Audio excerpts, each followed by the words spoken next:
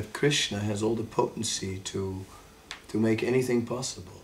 So you just give in this faith that I just give and Krishna will make it all possible. If that mood is there, that's Vaishnava charity.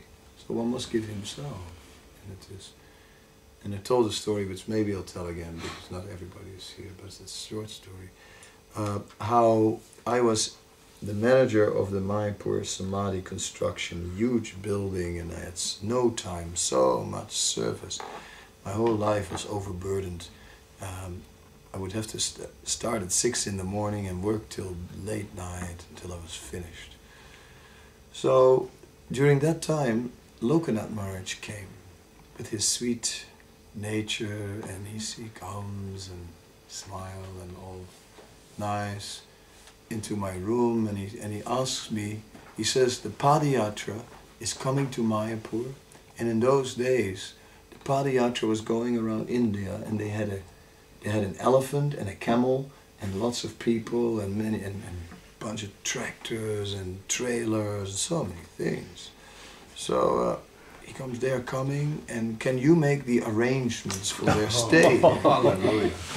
And I go, Maharaj, I am so busy, I am to the limit.